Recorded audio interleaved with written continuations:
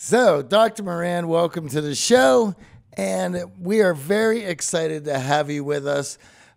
Michael, one of the coaches here at the Art of Charm, is a big proponent with ACT, and he has turned AJ and myself onto it. And we have integrated some of the concepts into our own training programs. So, to give our audience an overview of ACT, would you mind setting it up for us? Sure, happy to. And I'm really honored to be here. So thanks for the opportunity. Acceptance commitment therapy is something I've been interested in since 1994. It was developed by a whole group of individuals, most notably Stephen Hayes and Kelly Wilson and Kirk Strozal, but there was a whole bunch of folks who were interested in this. And it comes from the natural science of human behavior. Comes from something we might call behavior analysis. Behavior analysis is something that B.F. Skinner created, developed. And essentially, acceptance and commitment therapy is a blending of evidence-based approaches that embrace things like mindfulness, but also embrace empirically supported behavior change protocols. And it encourages people to build up their psychological flexibility, which we'll talk about in a little while, rather than just going after a reduction of their own symptoms. What ACT does basically is it invites people to be willing to follow through on what's important to them during their finite period of time on this planet, even when it sometimes becomes painful or difficult to do so. You only have one opportunity to have a life well lived, and acceptance and commitment therapy helps you become guided by scientific principles and applications to make that life meaningful. Now, we are huge proponents of behavior change, but we also know it's very difficult. And we'd love to walk through what are the biggest things that get in the way of behavior change, and then how does ACT address them? Right. Well, I think the things that impede behavior change, oftentimes it has to do with what we tell ourselves. It has to do with our language that we're taught and we learn very fluently early in life. And this language is extremely helpful. Our language helps us describe and evaluate the world around us and how to problem solve. How do we get more good things in our world? How do we prevent having bad things in our world? And we language, we talk, we communicate with other individuals. And that's helpful, but it becomes so helpful to us to use language. It becomes so fluent that we talk certain ways that sometimes we get hooked by our language. Sometimes the things that we want to commit to, that we find important and meaningful, can sometimes be thwarted by the things we tell ourselves. We might tell ourselves things like, I am not that good at being assertive. I am a weak person, or I am too shy. So we don't go after certain things that are important to us because of our self-labels. We start to also use language to think about how things are going to be so much better in the future, or things were so much better in the past. And that language about the future and the past becomes so governing of our present moment that we miss out on opportunities thanks to language, because it's imagining a future, it's reminiscing about a past, and we miss the opportunities in the present moment. Sometimes we also use language to tell ourselves that some things that we feel are negative and not worth having. We tell ourselves, because we learned it from other people in our culture that use language, that certain ways of feeling are negative. We have a term called negative emotions, like, I will ask my boss for a raise when I am less anxious, because anxiety is a negative emotion. Or I will ask this person out on a date when I'm not feeling so nervous or sad or depressed. I have to take these things that I'm feeling and change them rather than just have them. And we learn this rule of controlling our emotions early in life. And all of that stuff is that hook from language that we get taught to think certain ways about ourselves. And I don't think that's all that helpful. And there are other ways that language impedes committed action, but I'm wondering if there are any particular questions about what I just said that we should explore a little bit further. Yeah. Well, for myself, I've learned to view thoughts, emotions, and language as a ball of yarn that has been thrown on the floor. It's all tangled up. And because it's all tangled up, you can't look at it straightened out and see how how each one affects the other. And because it's all jumbled up, it's a mess. It's difficult and it's very sticky, and it makes your view, your lens of everything, more distorted. Of course. For myself, when I had learned that, or at least saw it in that metaphor, and I still do this to this time. Spend time in mindfulness, which is an opportunity to look at and begin to detangle, but also other opportunities to look at thoughts, look at emotions, look at words. It's like writing and journaling and any time that there is an opportunity to separate those things or to straighten them out, you can start to see how they interact with each other a little bit more clearly. And then you can start to take actions towards dealing with them properly so that you're just not throwing stuff at the wall trying to get unstuck, which seems to only make you more stuck. Yeah, I'm even going to jump off some of the things that you just said, Johnny, and that's like there's a drive or proclivity, an attempt, a desire to, as you said, straighten them out, right? Or in some way, like figure them out and deal with them in a particularly appropriate way. But I think you've used the phrase straighten them out as if the human condition were to be straightened out, right? That ball of yarn that's all over the floor, that is life. It is messy. And to straighten that out is because we've learned from culture and parents and clergymen and teachers and culture that there is a straight path and it's supposed to go a specific way. And oh my gosh, what an abuse of language to like give someone that kind of indication that life is supposed to follow something that parallels an ideal, that it's supposed to be straight. We can't straighten it out. We can have the ball of mess. You can just have it. And I think that's what we're after. At least that's my viewpoint. I'm not saying it's the right viewpoint, but I think that might speak to an act consistent viewpoint. We might not be able to straighten it out to fit a narrow path, but goodness gracious, I hope I never conform to a narrow path. Perhaps it's to look at it in that mess and to be okay with it being that mess, but at least look at where each part is intersecting with the other and how it might affect those parts that it's intersecting with. And perhaps we were able, with these methods in ACT, to look at them separately and to see where they are intersecting and seeing how that intersection affects us. Johnny, what you're saying right there is like, we have to be okay with the mess. If I weren't okay with the mess of me, I would never be okay with me, right? And we have to like try to see if we can encourage people to break that cultural training and conditioning that everything has to be straightened out.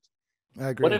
What if it weren't even judged to be a mess? It's chaotic. My life's chaotic. Sure, of course it is. It's dynamic, and I've got relationships, and I've got emotions, and I've got thoughts and proclivities and genetic influences. So of course it's chaotic, but it isn't a mess. Like that's judgmentalism. And when Kabat-Zinn defines mindfulness as paying attention to the present moment, purposefully and non-judgmentally, I think that's where mindfulness comes in, Johnny. It's like that mess. It's almost, and with all due respect, like that mess, it makes me feel like I have to clean it up and straighten it out. And I don't want to. Like, I don't want to anymore. It's the trying to get on the straight and narrow and clean things up in my life that have made a mess of it. And I think that's a true way to think about my clients too. It's their attempt to conform, to fit in, to have that normality that I'm supposed to have that leads to the problems. I agree. Obviously, that comes with the acceptance part, right? Accepting all of it, the total experience, the totality, not just seeking the pleasure or seeking the emotions that you label as positive or society labels as positive. And then the second piece is the commitment piece. And I think many people struggle with that because they don't have the internal handled. They focus on the external. And we've all heard the carrot and the stick and trying to set these big lofty goals, but the commitment piece has to come internally for you to actually follow through. And in that struggle that we're talking about to actually change our behaviors, right? We're wired and habitually building these patterns that become hard to break. Well, many of us, instead of focusing on our values, we look at, well, what's the payoff? What's the external reward? How are other people going to view me? Instead of, well, what do I actually need inside of me? And what are my driving forces that I could commit to and take action in that commitment? So how do we get there? If you're listening to the show and you find yourself falling into that trap where you have these great goals, whether it's the New Year's resolution or some big event in your life that's coming up, and we focus so much on the external and then we fall off and we can't keep taking that action that we know we need or building those new habits to change our behavior. I think the thing that keeps people committed is clarifying what's meaningful and purposeful in their life. And this goes back to the conversation I was having a few minutes ago related to language. What I was saying a little bit earlier is sometimes language can be an obstacle for us following through on what we care about, but sometimes not being clear with our language to figure out or to be able to describe what's meaningful in our lives, that is also an impediment to keeping a commitment. So I think one of the critical aspects of becoming more psychologically flexible, having a more meaningful life, is being able to use language to declare and establish, this is what's meaningful to me. This is what I care about. It's personally relevant to me. It's vital. And I don't think we are given a lot of opportunities to do this clarification, what I prefer to call authorship, to take some time in our lives and say, I'm only going to be on the planet for a finite period of time. It can be about lots of different things. And I can't control the things that happen to me, but how I react to the things that happen to me, it's somewhat under my influence when I can declare, this is what I stand for. This is meaningful to me. I want to make my life, speaking just very personally, I want to make my life about rearing my children to live a full, abundant, flexible, healthy life. That's my family value. I care about reducing suffering and improving quality of living on this planet, even if it's just in my community. That's my occupational values. The question is, for all my clients, for anybody listening to us right now, like, what's yours? What do you want your life to be about? Now, what you want your life to be about has probably been influenced by your culture and your subculture and your education and your parents and your guardians, and I get that. But at some point, you really get to freely choose that. You do. You get to say, this is what I care about in my life. And a good ACT therapist, or one doing it by themselves, a psychologically flexible person, says, I'm not going to let expectations from my culture have that kind of influence on what I do. I want to make my life about creativity and making the world more beautiful, and I care about aestheticism. So I'm going to, not get a 9-to-5 job and work in a cubicle, and I'm going to pick up a saxophone and get into an improvisational jazz trio, and I'm going to create art because I only have 40, 50 more years on this planet to do that. So what the heck? Why don't I do that? Why don't they do that? Why don't we do that? It's because we are in two ways governed.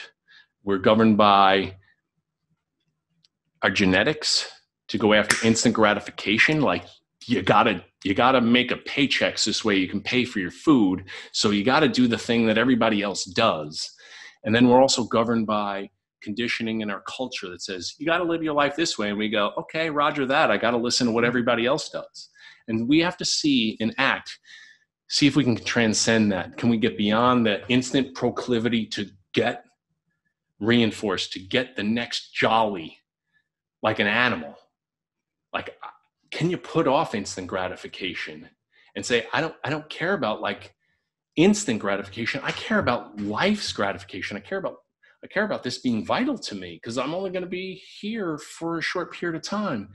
And then like seeing if you can notice that you have a culture teaching you to live life a certain way, but that might not be the way for you. And can you accept the anxiety with making that kind of choice and still commit to doing the thing that's meaningful? Well, I know in my life, taking that authorship view, I felt my dad was authoring my life through my high school experience and into college and even in my early adulthood career choices. And it was a struggle for me to take over that authorship. And I did. And it was against family's wishes and certainly my dad's definition of success. And it took a while for that relationship to heal because of some stubbornness on both sides. But I know when I share this story and I talk to our clients and our audience members, a lot of us are feeling that pressure, certainly from our parents. And you can understand it. They want us to be successful, they want us to be safe, and they want us to achieve more than themselves. But that moment of taking over that authorship and saying, this is me and these are my values is a very difficult time for young adults. If someone listening is experiencing that exact thing and trying to look for that deeper meaning in their life, what would you tell them as they're facing this challenge? That's a good question because it would depend upon the relationship and my assessment of where they are in their life. But put that aside, I would try to highlight the reality of you're going to eventually no longer have an influence on what you do because you've passed away. And people are going to eulogize you. People are going to put a epitaph on your tombstone. And the question is to you now, as a youngster, what do you want it to say? What do you want that epitaph to say? That you conformed? That you were a good boy? That you were a good girl because your mom and your dad told you to do it this way? You did. Good for you. I don't know if I'd be that coercive or manipulative because we're kind of talking about this in shorthand, right? And if I care about my client I'm talking to, I might not be that much of a Weisenheimer. I'm also kind of a Weisenheimer, and I'm like a New Yorker. My clients that I'm treating, if I assess that they are also a New Yorker, they might get it. They might get that I'm kind of playing that game that they fit in with. And I said, do you want that eulogizer when you're in the box someday and they're behind the pulpit? Do you want them to say they did their life just like the culture told them to? And we're here to honor that kind of lifestyle. And before I go any further, if that is the way someone chooses to live their life, if you come from a collectivistic kind of culture, yes, I care about doing what my family wants me to do. There's no judgment there. I'm not being judgmental about this at all. Like, this is sometimes what people choose to do with their lives.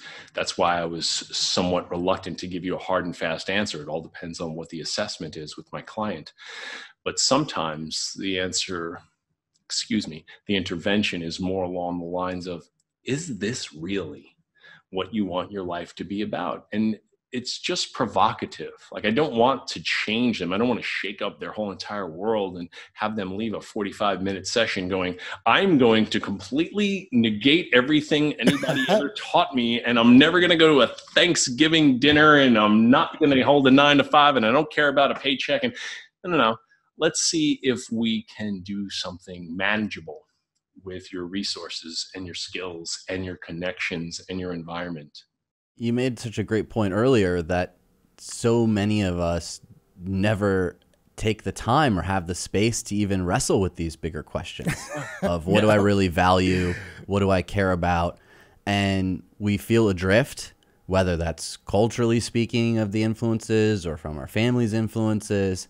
And, we talk a lot on the show about values and how important it is to understand them and tie them to your purpose. And then, of course, tie them to your goals so that you can find that motivation, that willpower that goes beyond the obstacles that are inevitably in front of you. And so many of our younger clients look at us sort of blankly around this idea of values and purpose because they don't even really know where to begin. Right. They've just fallen in line with the flow that is set out for them. And in that situation, it can feel entirely overwhelming of where do I start? How do I even pull this thread? Just to add to that, for myself as a younger person, and you had brought up this idea of, I believe is mental flexity. Yeah, psychological flexibility. Psychological flexibility. I know that in my past, certainly most of my problems had stemmed from not having that psychological flexibility, right, and trying to force what was going on into some sort of pattern that I had learned or I had picked up that had worked in the past, but certainly doesn't fit this particular situation. But because my only experience is from a previous pattern, I'm going to make this pattern fit, and I'm going to make my emotions and my thoughts work with this, and I'm going to be stubborn about it because that's what I have. And of course, as you know, the harder you try to do that, the worse the situation gets. Right. And I certainly had to learn to be okay with so many different things that were going on around me, because I know that if I tried to do what I had always done in the past, it's going to go wildly sideways. Right. If you always do what you've always done, you're always going to get what you've always got, right? I think that was Mark Twain. And so we try to fit what used to work into a new environment because it was rewarding to do it the way it was done in the past. And you got the pats on the back and the gold stars, and you might have even gotten the instant gratification and satisfaction yourself. But change is the only constant. Well, that's a pre-Socratic philosophical idea right there. And we don't necessarily always remember that. Like, the things are going to change, and what used to work in the past, I hope it works for you again. It probably won't forever, So that's the whole idea of psychological flexibility. It's the ability to follow through on what you care about, even in the presence of obstacles. It's doing things that are meaningful, even when it's hard. It starts with just a simple why. Understand the goal, understand what you want to achieve, but you need to answer the question why. And if the why is to please someone else or it's coming externally, you're not going to find the motivation, the willpower, the discipline needed to achieve the behavior change that you're after. The why is so important. What is meaningful about this? Why are you doing this particular behavior? When we become super nerdy behavior analysts, it's kind of like a geeky way to look at human behavior. We're still always asking the question, why? What are the things that come after this behavior that make you want to do that behavior again or never do it again? Like, what are the consequences? Why are you going to do this again? Why are you not going to do this again? What's the purpose of this behavior? To be able to ask yourself these questions, and as AJ mentioned earlier, a lot of us, we ask one or two questions on the surface, and it's usually wrapped in a lot of what you were mentioning. Certainly, there's going to be a genetic answer. There's going to be a cultural answer. There's going to be a hedonic, what do I need right now to feel good answer. But, you know, it's slightly behind those answers are where more thoughtful, more caring, more value-driven answers lie.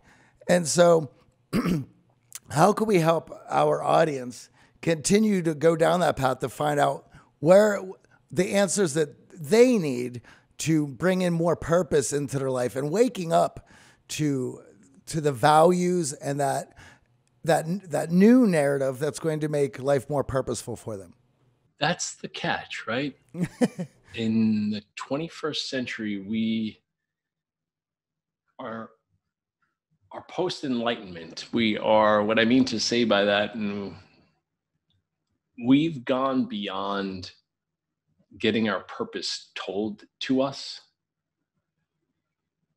Prior to our purpose being told to us, our purpose was just to mate, eat and mate and raise your children to carry that on.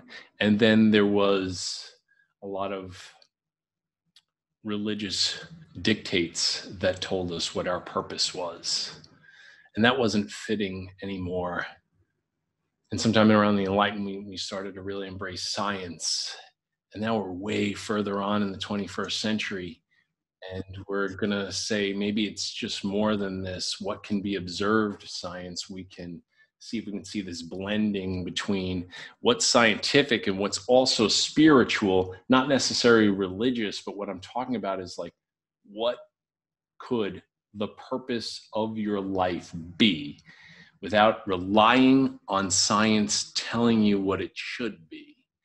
And then that puts the youth now who deserve this kind of coaching.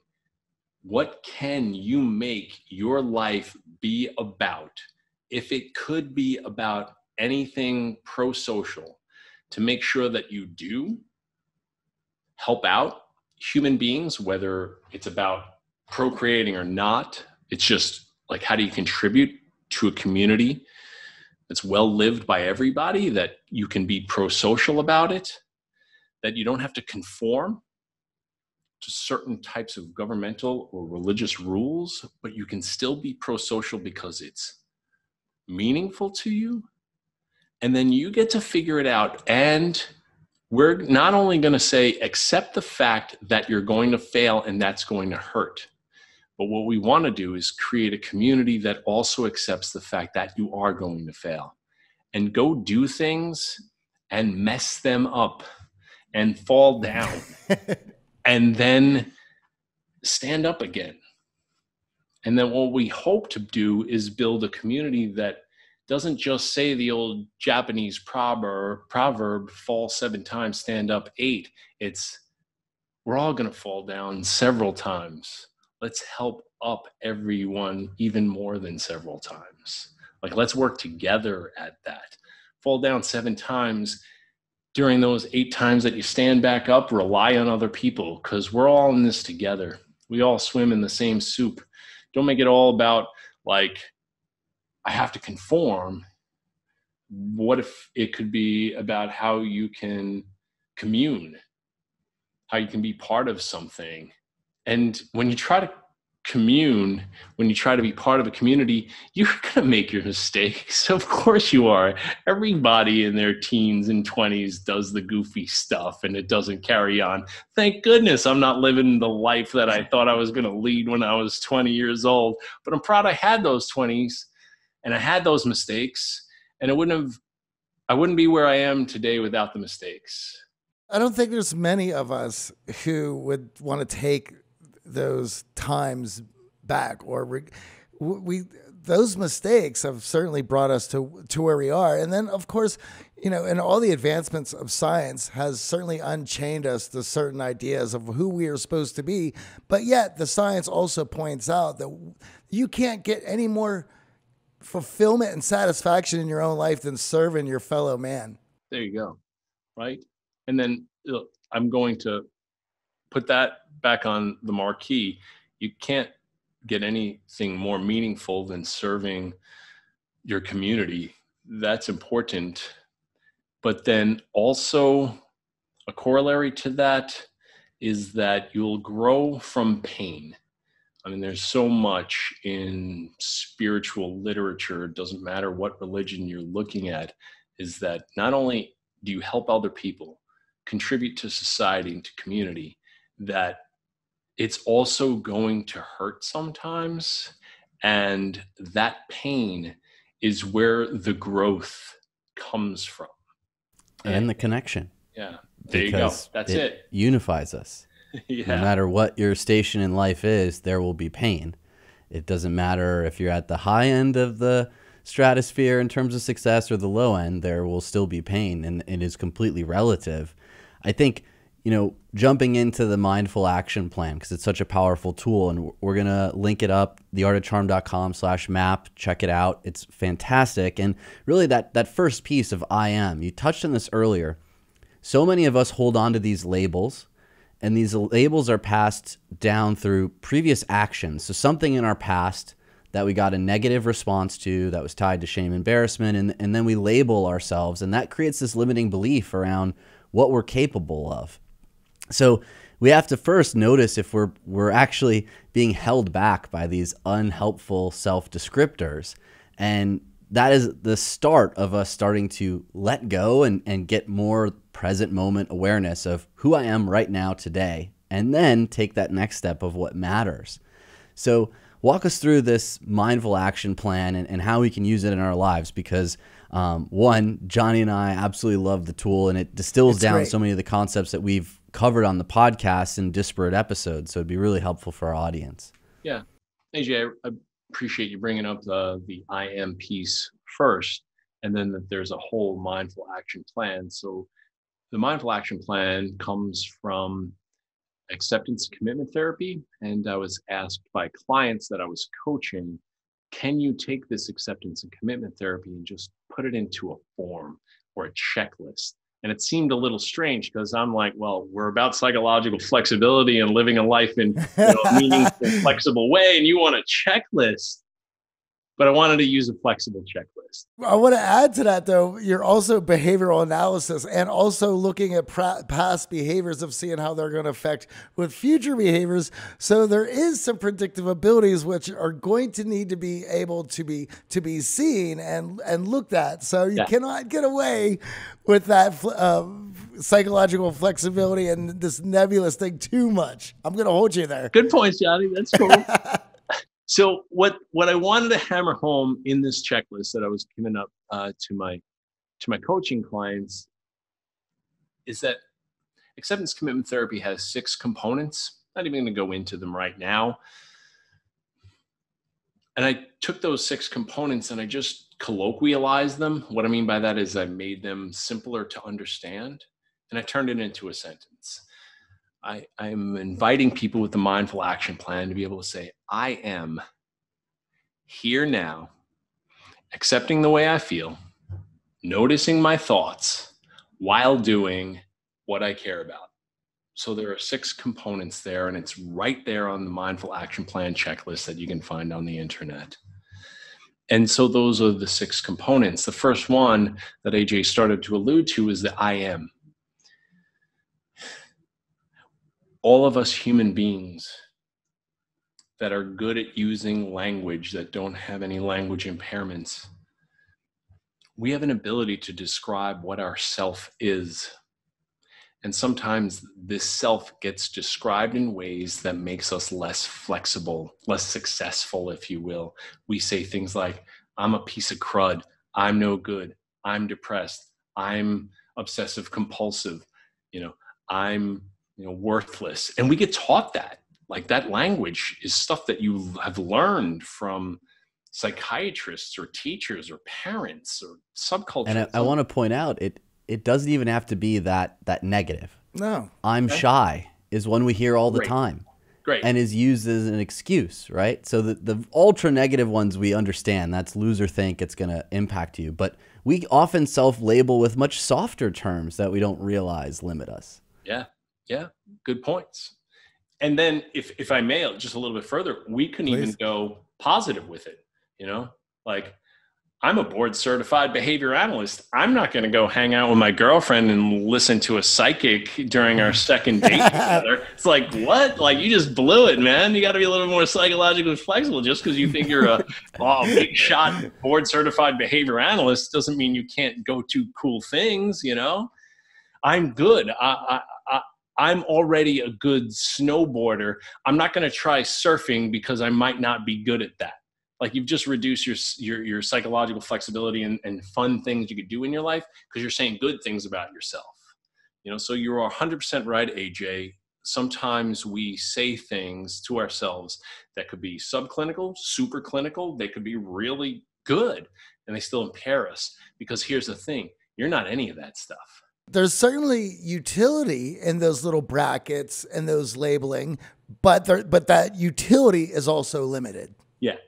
Oh, Johnny, don't get me wrong. Like, I don't ever want to say I'm not certain things in my life. Like, right. When I say I am a dad, but at the same time, I might say I am a psychologist because that helps me get paid by a third party payer. When I am a psychologist, that's what I am.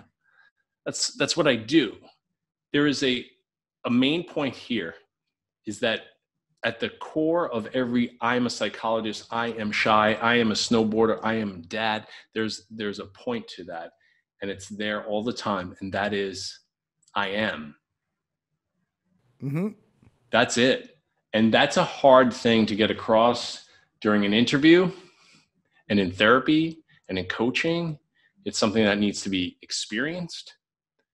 You exist. You are. You are not the roles you play, the emotions you feel, the sensations you have, the body you experience. You're not those things. You have those things, but they're not you. There is a core you, an observing self that has been you your whole entire life.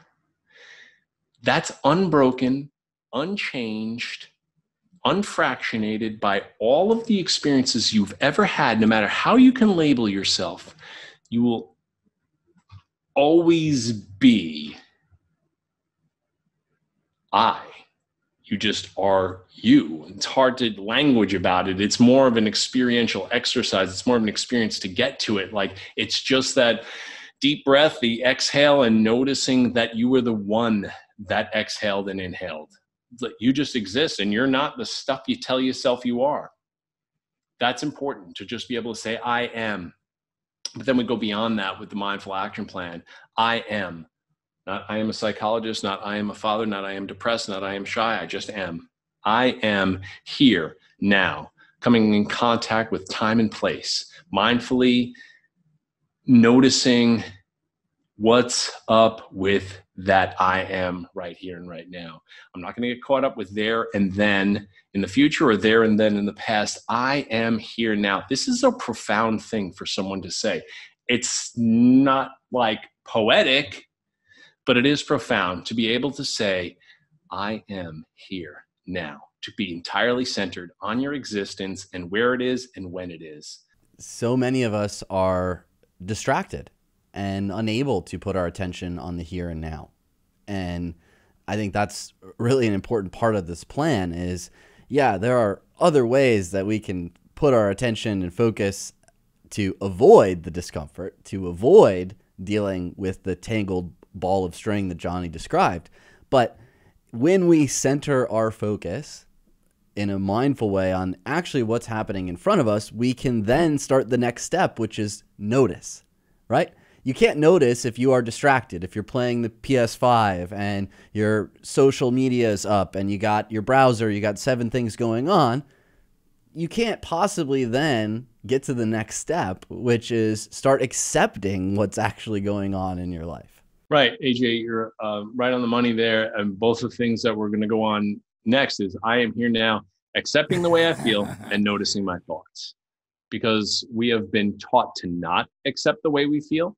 We've been taught, don't worry, be happy. There, don't cry. Or if you keep crying, I'll give you something to cry about. Like, we get this message early on in our life that you shouldn't just accept or be willing to feel the way you feel. You have to feel happy. And when you chase happiness all the time and try to avoid the other natural emotions that show up, actually what it does is it makes those other natural emotions worse, if you will. It makes them tenacious. It makes them more intense. When, for instance, when someone says, I want to avoid that party because I am shy, getting away from the I am stuff, but the non-acceptance of the fact that their heart is pounding and their limbs are shaking and their butt is sweating. And, I don't want to go because I'm feeling anxiety, and anxiety is a negative emotion. When they don't accept the fact that they feel that way, they never put themselves in the opportunity to shake people's hands, look them in the eye, and use their social skills. And if you don't do that, you'll never get good at those social skills. And you know what happens then? You're always afraid to meet new people. But then I'm going to go one more step beyond that and say you also don't, and this is a nerdy psychology term, but you don't counter condition your anxiety. You don't face it, let your heart pound and your limbs shake and your butt sweat, and do it over and over and again. Eventually that stuff drops off. But you got to put yourself in the fear-provoking situation in order for you to counter condition that. You put yourself in the face of discomfort so that you're comfortable with it. But then I'm going to go, yeah, may I just one more step, Johnny? I'm sorry to interrupt. But then one more step beyond that. Not only are you learning social skills, counter conditioning the anxiety, you're going to parties now. That's more important than learning social skills and counter conditioning anxiety. You're having a life, but it doesn't happen if you're non-accepting of the natural emotions, not negative emotions, natural emotions. Sorry, I interrupted you, John. Oh, no, not on fact. Your point was eloquently put. I just wanted to add it, as I've gotten older, and I think for a lot of us, when we get older, we start to realize how we learn. We start to realize how our emotions play out. I call it emotional theater, where there has to go through this set, and you can't shortcut it. You just have to let it run its course. You can step back. You can observe it. You can laugh at it. You can mock it. You can have fun with it, but you cannot do anything to stop it. And with that, having a growth mindset, I have to always throw myself into things, knowing that it's going to be a mess. It's going to be, and once I create that mess, then I'm going to go through the emotional theater of everything comes with yelling at myself, beating myself up, laughing at what's going on, the whole thing. And then it's finally, I can start picking up the pieces of the mess I made, slowly begin to work my way through, start learning, start to feel better that, oh, hey, now I have a grasp of what is going on. And now all of a sudden I start to get happy that I can find my way through. And then boom, now it's, hey, I know how to do that. I went through the effort and the painstaking work to do that. And now I'm going to teach somebody else how to do that. And I'm going to mentor them. Yeah. Having people begin to do that mentorship, I think, is an important component. You've been through it. Help other people through it also sounds like a good idea. I mean, the way you just described it, Johnny, I mean, it sounds to me like a life well lived and a growth mindset. Yeah, right on. Frustrating, but yeah. Right? Yeah. Well, I want to touch on that counter conditioning because it's counterintuitive. Yep. Quite honestly, because the initial pain of anything we do the first time, the second time, the third time, that discomfort and anxiety around the unknown, the uncertainty, and it's not a pattern that we're used to. So therefore our mind is going to go in all these different directions. But exactly your point, over time, it will diminish, but it never goes away entirely. So we find that a lot of clients come with unreal expectations of, I just never want to feel anxious again. I just always want to feel confident. And that also sets us up for failure, because that unreal expectation that your body's not going to have a physical response to something that's new that maybe you've experienced before, but let's be honest, the social environment that we're talking about, it's not a controlled environment. It's other people interacting.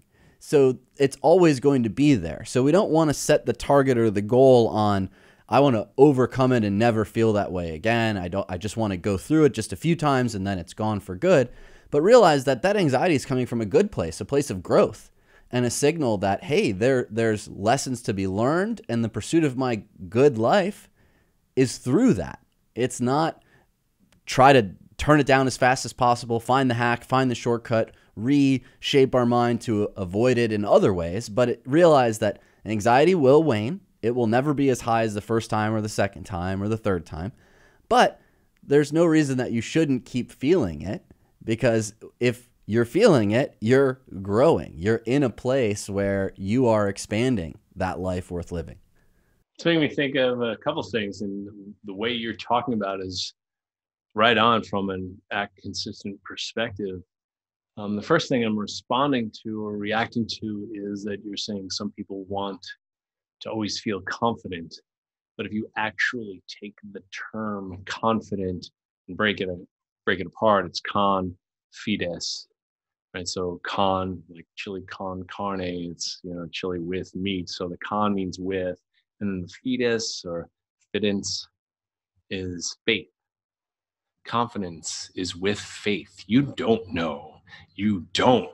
That's what confidence is. I don't know, and I'm going to do it anyway. Like, so no, like that idea, I want to feel confident. You just have faith that you're going to do it, but things can go horribly wrong and you do it anyway. Right. And then the other thing I'm responding to, and I'm just thinking about, the fact that you might not be able to see it because I didn't light it up, but there's a snowboard, a skateboard, and a surfboard right behind me. This is my living room. This is what I do for fun. When you are doing any of those things, oftentimes when you feel like you're going to fall a certain direction, the worst thing to do is to overcompensate in the opposite direction. If I'm snowboarding and I'm leaning this way and I'm about to face plant into the mountain, do not go like this backwards, because you'll catch an edge, and then next thing you know, you hit your butt, you hit your head, and you're doing a yard sale on the mountain with all your clothes everywhere. What you do is, as you're falling this way, lean this way. Wait, I'm going to lean the way that I'm about to fall, and where the fear is and where the pain might be. Yep. Yeah, lean into it. Like, I mean that. Like, not psychologically. Right now we're talking about snowboarding. Lean into it. And what happens is the snowboard goes down a little bit deeper in the snow. You bend your knees the right way. The snowboard bends a little bit and it like speeds you up. And because you've got more speed, you capitalize on the centripetal force, just like water in a bucket. When you spin it around, it doesn't fall out. Your body is like that water in a bucket. You lean the way it goes, and then you pick up speed. It's exhilarating. It's totally anxiety provoking. Oh my gosh, I'm going even faster in the direction that I might fall. You know what happens? You pick up so much speed, you don't fall. Skateboarding, snowboarding, and surfing, it's the same thing. And I think it's the same thing with life. Lean into the pain and the anxiety and the struggle and the shyness and just say, I'm willing to face this. And when that happens, you're totally open to outcomes. You're totally open to experience. And then that openness actually leads to a new way to process it. I love it. Sometimes you might not be mentally ready for it. And sometimes you just have to be willing to do it anyway. I'm not ready. I haven't figured it all out. I haven't been trained enough. My heart's still pounding. My limbs are still shaking. And my butt is still sweating. And so I'm not ready, and I'm willing anyway. Yeah. I'm going to go in, but everything is not Yeah. prepared properly. So we were talking about like that mindful action plan, and we were talking about how we've got this I am experience and the here now experience, and then we're accepting our emotions and we're noticing our thoughts and we're being mindful of them too. And then the follow-up is I am here now accepting and noticing while doing what I care about. And we alluded to that, but I just want to round out what the mindful action plan is about. It's about doing some kind of overt, noticeable, measurable behavior. You're doing things. I mean, all of this act and mindfulness stuff is nonsense if you aren't doing some kind of behavioral change. So what are you going to do? And I hope it's being done because of what you care about.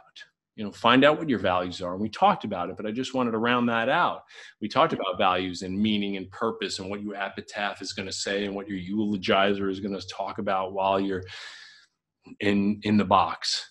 I am here now, accepting the way I feel, noticing my thoughts while doing behaviors that I care about or find meaningful in my life. And that word that's key for me is the while part, because yes, sometimes your emotions and who you are and the acceptance of it will be completely in line with doing what it is that you care about and want to do. And that's great, but we can't depend on that. So it's important to realize that there will be times when everything, you can call it flow state or whatever you want to call it, is in sync. And acting in line with your values feels good and everything's great.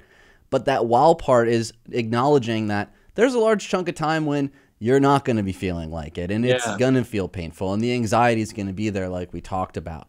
And reminding yourself of that, like a mantra, understanding that this is a part of the human condition is the important takeaway.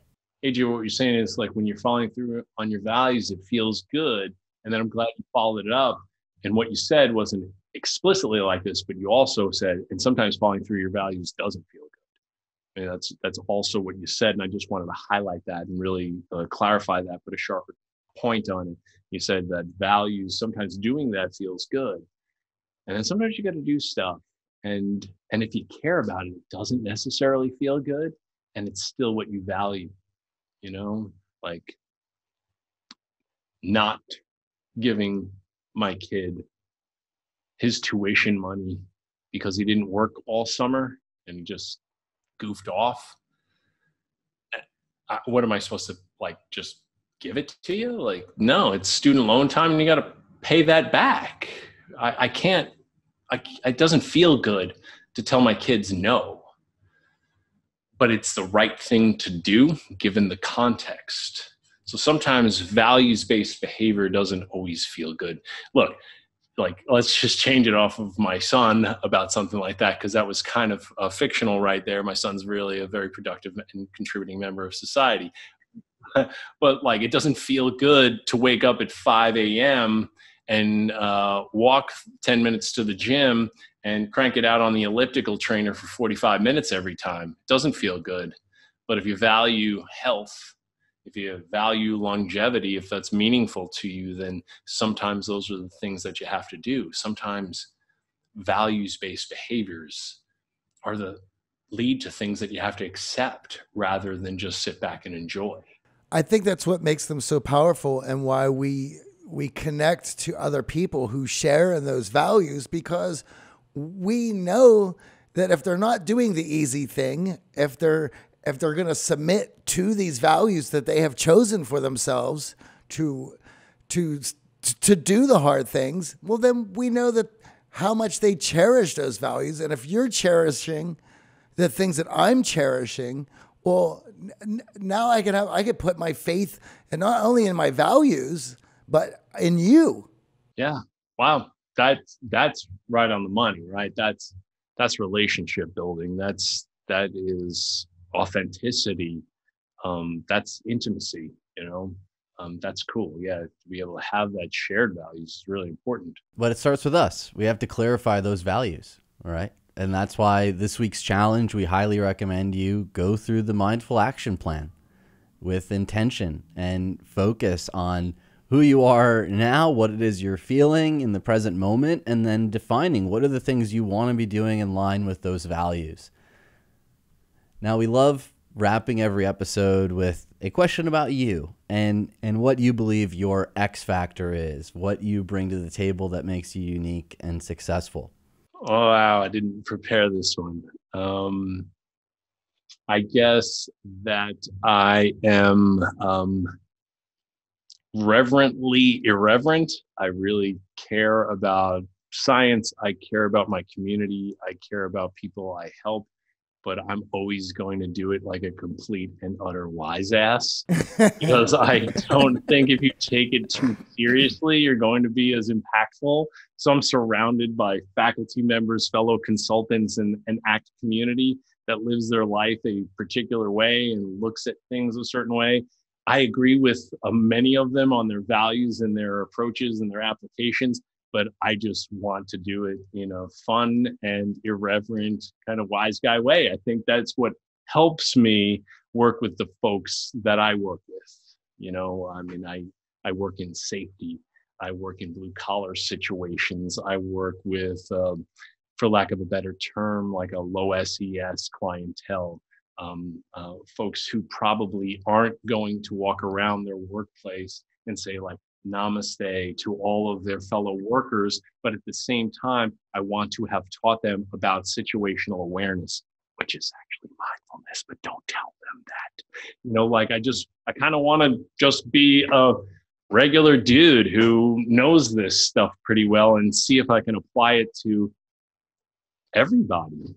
You know, I think there's something about a blue collar sense of humor that comes to your values, what's important, because you have to figure out what those are if you're going to do this drudgery work. And when I say that, my dad worked in a factory for much of my upbringing. And as much as he hated going into that job, there was a reason that he did it, to provide for the family, what the job meant to him, the how he build it into his mind as contributing to society. And when there is a humor that comes out of having to do things that you do not want to be doing. And I think that it is a very blue collar sense of humor that has always attracted me. And I think that's you see that same sense of humor. I know AJ gets it. That's probably how we've been laughing and working together for 15 years. Cool. Yeah. I mean, it's the culture I'm from. So I just want to take everything that I've been blessed and privileged to be able to learn and experience and spread it around to folks who might not have contact with this kind of stuff on a regular basis. And we value that immensely. And thank you for sharing with our audience. AJ and Johnny, this was a lot of fun. I really appreciated talking to you folks. You're adding a lot of really great content to the internet and for folks. You've got a great show. And I'm stoked to be a part of it. This is really rad. So thanks a lot. Thank you. Thank you. Take care, guys. Be free.